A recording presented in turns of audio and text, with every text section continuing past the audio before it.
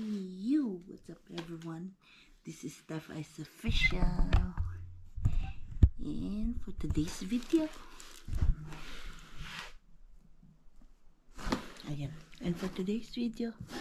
unboxing na naman tayo. Ayan, ito po siya. Ayan. So, ayan na muna. Kung kita ba siya? Kita ba? Ayan. So, ay, hindi. Move ka muna dyan. Let's go. So,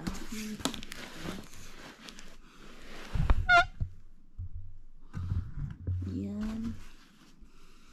Ulit.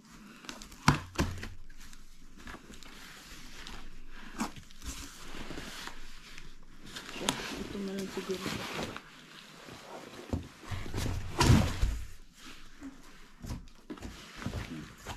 So, yes. Ang first is ito. Nag-try lang ako pero sobrang nipis pala niya. Pero ayos lang din. Serving spoon. 2 piraso to. Yan. 2 pirasong ganito. Asa na ba yung isa? Isa, 2 yan. Tapos, another Christmas decor na naman siya. Pang sa Christmas tree. Tapos ito, bumili na naman ako ng screen protector ng GoPro. Pang extra na lang to kasi may naka-ano na dyan. Naka-dikit. So ito naman pangatlo. Ano to siya guys? Customized na jewelry box or mga abubot. Ayan. May pangalan, tas may flower. Meron din siyang iba-ibang style ng flower press. Pero ito yung gusto kong nilagay. Tapos, yan, stuff. Oh. So, yan siya. Pagbuksan natin, ito yung, yan. So, pwede mo siyang ilagay dito ang mga kwintas. Tapos, dito is mga rings. Tapos dito ay earrings pala, earrings. Tapos rings or basta pwede mo din siyang kunin to para mas mag bigger space. Pero ito nilagay dito, meron din siya. Ayan siya guys. May lagayan na ako. Trinay ko lang, maganda naman pala ang akala ko hindi. Ano siya, parang leather na Saffiano leather. Ganun. Kung sa bag. Tapos, ito siya. Ano to? Yung sa curtain na, ayan. Ayan siya. Ayan. Pangbigki sa curtain. So, magnetic snap siya. Magnetic siya.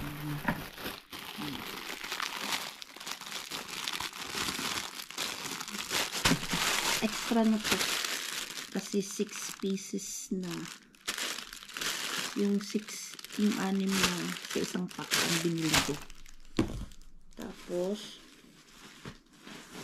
bumili ako ng pang-gift ko. Damit ko na pambata. Ayan. Siguro bigay ko na lang to kay Little Mayora kasi paliit eh. Ano siya? Ayan. Pero pang 7 years old to, maliit. So, may pagbibigyan sana ako eh. Hindi kasya. Bigay ko na lang to. Tapos,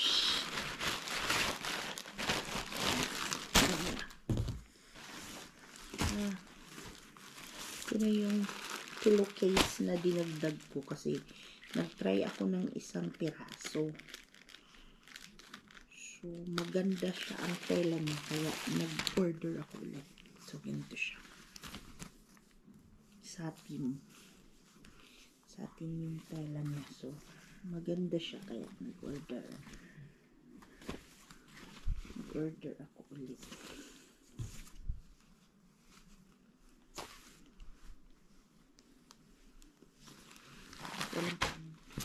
Ito, basta ganyan. So, tatlo. Pang-apat. Bali, 4 na piraso na ito lahat. So, next is, lagay ko lang naman siya para hindi ko.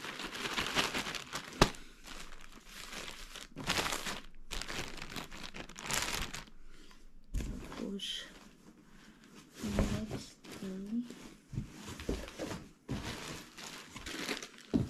ito, kurtina to guys. Pang summer to na kurtina. Ilang piraso ba? 1, 2, 3, 4, 5.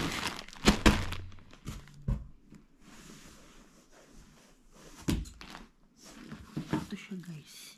Ito yung isa. Nakikita ko. So, itong kurtina na to guys. Maganda to siya. Kasi double na siya. May ang tawag nito. May blackout curtain na siya. Kasama. So, ito yung design niya. Teka lang.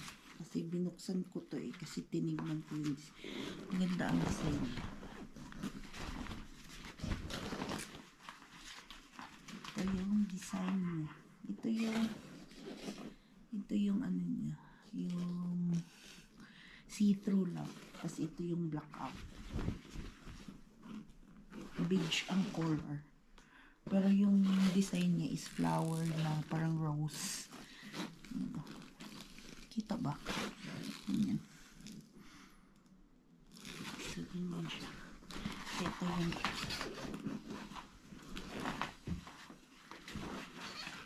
so, ito na yung pang summer curtain ito. Nagbili na lang din ako para hindi siya para to sa lahat ng bintana. Tapos meron pa kung bakit dalawa na lang to? So dapat pala tatlo. Dalawa. Yung ganyan na cortina. Ganyan na cortina. So, ito yung na dapat ilagay ko dun.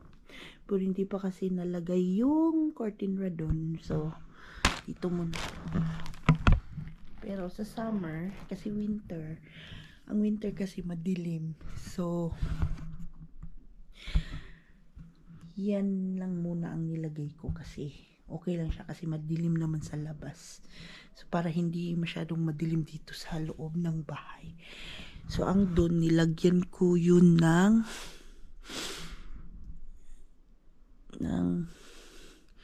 isang kurtina.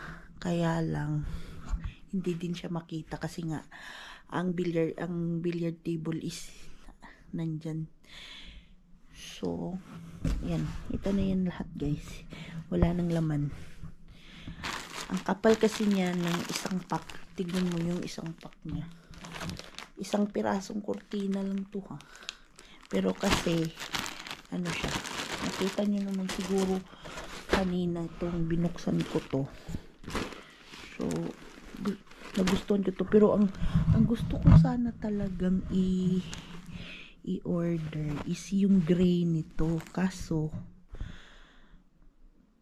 nung pag-order, nag-add to cart ako, marami pa. Ang bilis na sold out. So, yan yung flower niya. Maganda ng flower.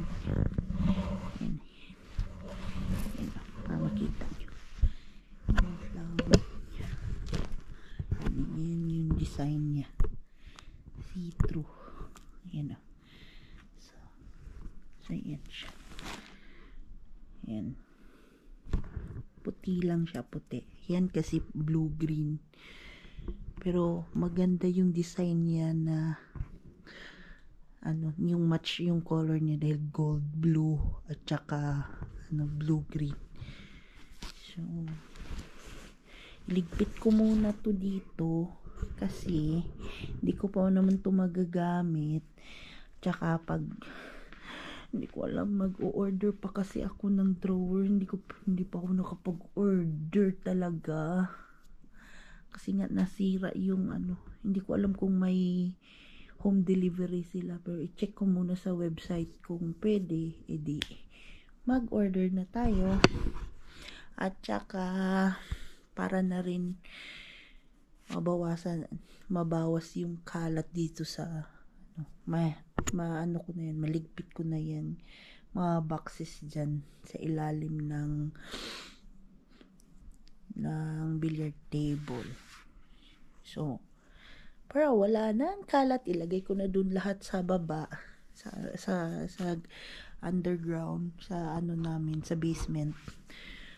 So, ayan na guys, ito na po lahat ang aking na bili. Diba? Certified Shein addict. So, hanggang dito na lang ang aking vlog. Bye!